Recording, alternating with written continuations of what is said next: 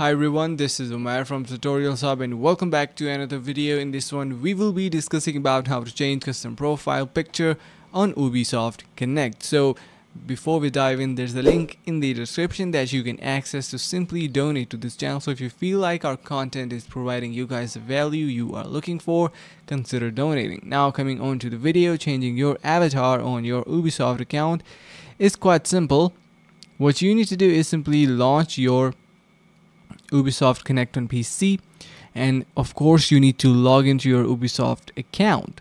Once you do that, select your profile picture on the top left corner of your application. As you can see in here as well, this is the web browser, so it is on the top right side of your screen. Then go to your profile tab, and once you click on that, you basically will be able to see your profile tab and select current avatar picture and choose a game from the drop down menu, and go through the available avatars. Basically select whatever you would like to change.